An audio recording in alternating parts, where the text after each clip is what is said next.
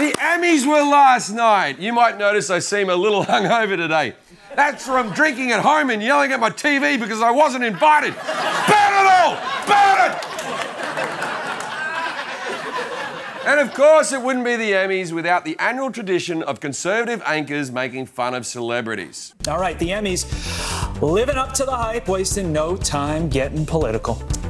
More insanity coming from the liberal Hollywood elite. The Hollywood elites. I think Hollywood elites are just behind. They're not connected to the American people. We've talked about how Hollywood and the cultural elites have TDS, Trump derangement syndrome.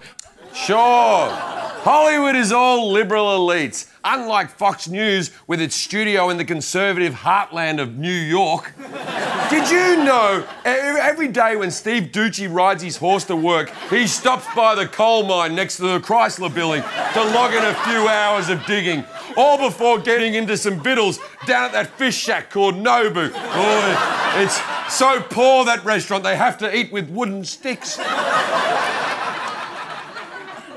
The truth is, the very elite are a small percentage of the people working in Hollywood. Most people are just trying to find their next gig and pay the bills. But when an actor finds work doing a regular job, suddenly everyone's shocked. 26 years after The Cosby Show went off the air, Jeffrey Owens is going viral. All because a woman shopping at Trader Joe's snapped photos of him working at a New Jersey grocery store. But in all fairness, that does make him a member of the New Jersey elite. But what's the problem? He's an actor who found a way to make ends meet between gigs. He should be commended. Frankly, that headline should read, "Cosby Show actor spotted not raping."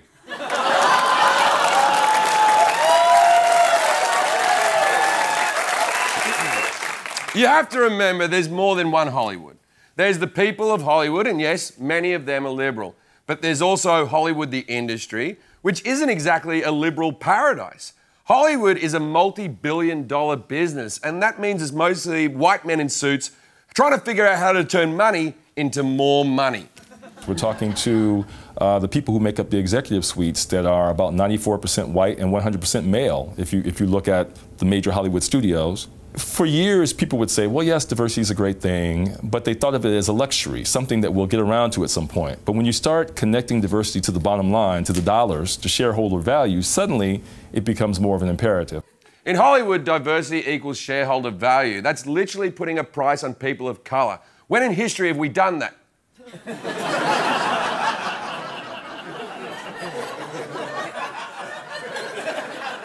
Not the most liberal idea, is it? But it's how Hollywood is run. In fact, just today, I heard 2 studio executives talking about it in the offices next door. Say, Roy, did you hear? Brown and yellow people are worth big bucks now. Yes, like Black Panther and all those crazy rich Asians. Yeah, I wanted Jennifer Lawrence to play all the Asians, but they wouldn't let me. Also fought like hell not to make them crazy. I wanted normal Asians. Used to be you just throw a white guy in there, give him a wig and a sword, call him Chung or whatever. Bada bing, bada boom. It's an Asian. Not anymore. Now those Asians gotta be crazy and they gotta be real. Oi! Blacks. That last sound was the 2 of them 69ing.